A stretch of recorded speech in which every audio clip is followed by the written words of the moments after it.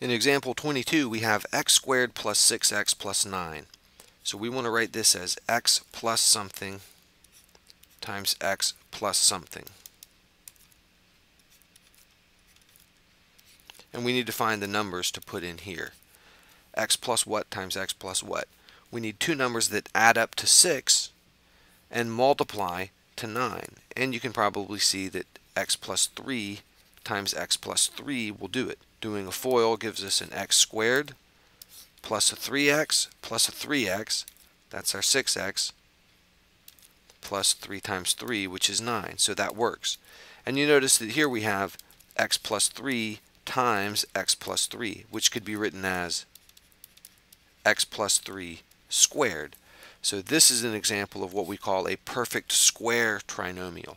This trinomial is equal to something squared.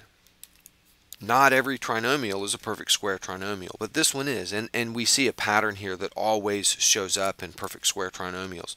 Look at this number here, the 6. Half of 6 is 3, and 3 squared is 9. Half of this number squared gives me that number. That's always the case if you have a perfect square trinomial. And now let's look at example 23. A squared plus 11a plus 30. We'll factor this as a plus something times a plus something. And those two somethings have to add up to 11 and multiply to 30. So we think, what two numbers add up to 11 and multiply to 30? And you might be able to see a plus 6 times a plus 5.